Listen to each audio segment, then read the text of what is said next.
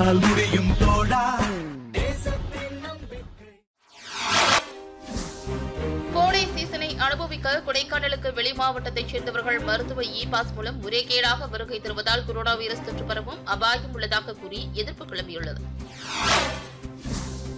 திண்டுக்கல் மாவட்டம் கொடைக்கானல் மலைப்பகுதியில் ஊரடங்குக்கு முன்னதாகவே சுற்றுலா தலங்கள், விடுதிகள் மூடப்பட்டு முன்னெச்சரிக்கை நடவடிக்கை எடுக்கப்பட்டது. மேலும் போக்குவரத்து இயங்காததால் கொடைக்கானல் மலைப்பகுதிக்கு வெளியூர்களிலிருந்து யாரும் வர முடியாத நிலையில் இதுவரை கொரோனா தொற்று இல்லாத பகுதியாக கொடைக்கானல் மலைப்பகுதி இருந்து வருகிறது. இந்நிலையில் சில தினங்களுக்கு முன்பு கொடைக்கானல் அருகே பூக்கால் மலை கிராமத்தைச் சேர்ந்த நபர் ஒருவர் சென்னையிலிருந்து வந்துள்ளார்.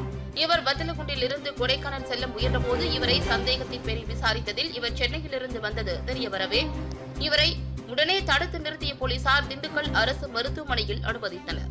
இதனால் கொடைக்கானல் பகுதிக்கு தொற்று பரவுவது தவிர்க்கப்பட்டது. தற்போது ஊரடங்கு உத்தரவு பல தளர்வுகளுடன் அமல்படுத்தப்பட்டுள்ளதால் இந்த தளர்வுகளை பயன்படுத்தி கொடைக்கானல் மலைப்பகுதிக்கு சொகுசு வாகனங்களில் வருகை தருபவர்கள் எண்ணிக்கை கடந்த சில தினங்களாக அதிகரித்து வருகிறது. ஊரடங்கு தளர்வை பயன்படுத்தி திண்டுக்கல் மாவட்டம் கொடைக்கானலுக்கு கோடை சீசனை அனுபவிக்க சென்னை உள்ளிட்ட பல நகரங்களிலிருந்து பலர் சொகுசு கார்களில் புறப்பட்டு வருகின்றனர்.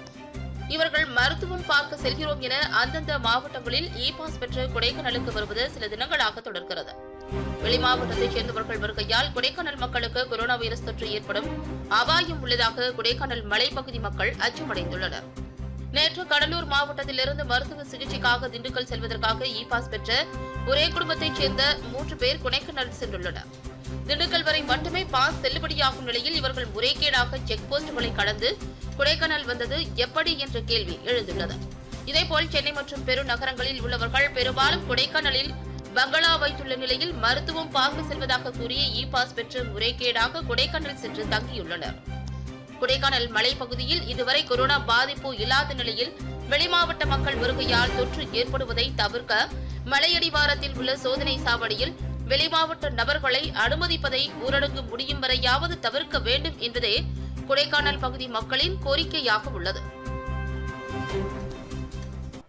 நான் இருக்கிறது கொடைக்கானல். அதாவது இந்த உலகத்தை அச்சுறுத்தி கொண்டிருக்கிற இந்த கொரோனா நோயிலிருந்து ஏதாவது எல்லா நாட்டு மக்களும் அவங்கவுங்க தன்னுடைய பாதுகாப்புக்காக ரொம்ப சிவியராக நடவடிக்கை எடுத்து ஊரடங்கெல்லாம் பண்ணி அவங்கவுங்க பாதுகாத்துட்டு இருக்கிறாங்க. அதில் இந்தியா எல்லா உலக நாட்டுக்கும் முன்னோடியாக விளங்கிட்டு இருக்குது.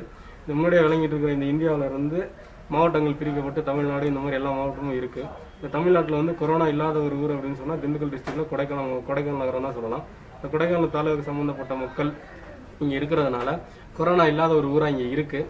என்ன காரணம் அப்படின்னு கேட்டால் கவர்மெண்ட்டுக்கு இவங்க சப்போர்ட்டில் இருக்கிறாங்க. சுய ஊரடங்கை கட்டுப்படுத்தி அவங்க வீட்டுக்குள்ளே இருந்துக்கிட்டு வெளியில் வராமல், அதாவது அந்நிய மக்கள் அடுத்தவங்களோட பேசாமல் எல்லாமே சரியாக அவங்க சுய இதை கட்டுப்பாடாக இருக்கிறாங்க.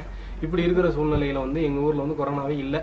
அதில் இப்போ ஒரு 60 நாள் ஊரடங்கு போட்டாங்க. அந்த 60 நாள் ஊரடங்கும் நாங்கள் சரியான முறையில் பின்பற்றதுனால எங்கள் ஊரில் யாருக்குமே இல்லாமல் ஒரு பாதிப்பு இல்லாமல் நிம்மதியாக இருக்கிறோம். ஆனால் இப்போ அரசு சில தளர்வுகள் கொடுத்துருக்குறாங்க. 34 வகையான கடைகள் திறக்கிறதுக்காக தளர்வுகள் கொடுத்தாங்க. கடைகள் திறக்கப்பட்டுச்சு. இ பாஸ் சொன்னாங்க. அரசு மருத்துவத்திற்காக ஒரு அனுமதி, அவசர அனுமதினு சொல்லி இ பாஸ் கொடுத்தாங்க. அந்த இ பாஸில் என்ன ஆயிடுச்சுன்னு சொல்லிட்டா அதிகமாக சென்னையிலேருந்து அதிகமான பெரிய பணக்காரவங்க ஆடிக்காரு பென்சில் இங்கே கொடைக்கானல் நகருக்கு வர ஆரம்பிச்சிட்டாங்க. அவங்க என்ன காரணத்துக்கு வராங்க அப்படின்னு சொன்னால் மருத்துவம் பார்க்கறதுக்காக வரேன்னு சொல்லி சொல்கிறாங்க. மருத்துவத்தில் கொடைக்கானல் அதிகமாக ஸ்பெஷலிஸ்ட் கிடையாது. இங்கே இருந்தால் மருத்துவத்துக்கு இங்கே இருந்தால் எல்லாம் வெளியில் போவாங்களே தவிர அங்கேருந்து இங்கே யாரும் வர மாட்டாங்க. அப்போ அவங்களை ஆராய்ச்சி பார்க்குறப்ப என்ன காரணம் அப்படின்னு பார்த்தா அவங்க அதிகமாக என்ன அப்படின்னு சொன்னால் பங்களாக்காரவங்க. அந்த பங்களாவில் இங்கே தங்குறதுக்கு அவங்களுடைய உல்லாசத்தை, அவங்க சுற்றுலா உல்லாசமாக இருக்கிறதுக்காக இங்கே வராங்க. அவங்க அவங்களோட சுற்றுலா சந்தோஷமாக இங்கே கழிக்காமல் அவங்க என்ன செய்கிறாங்கன்னு சொன்னால் வெளியில் வர ஆரம்பிச்சிடறாங்க. இப்போ எங்களுக்கு என்ன ஆயிடுச்சு அப்படின்னு சொன்னால் உள்ளூர் மக்களுக்கு எங்களுக்கு ஒரு பயம் ஆயிடுச்சு. அவங்கெல்லாம் இங்கே வந்துட்டாங்க அப்படின்னு சொன்னால் அவங்க இங்கே சுற்றி பார்க்குறது, இங்கே கொடைக்கானல் இருக்கிற இந்த ஏரி சுற்றுறது, வெளியில் வர்றது, அப்படி சந்தைக்கு வர்றது, இந்த மாதிரி மக்கள் மத்தியில் இவங்கெல்லாம் வரதை பார்த்தா எங்களுக்கு பயமாக இருக்குது. என்ன ஆச்சு அப்படின்னு கேட்டால் இவங்க சென்னையிலேருந்து வந்திருக்கிறாங்க.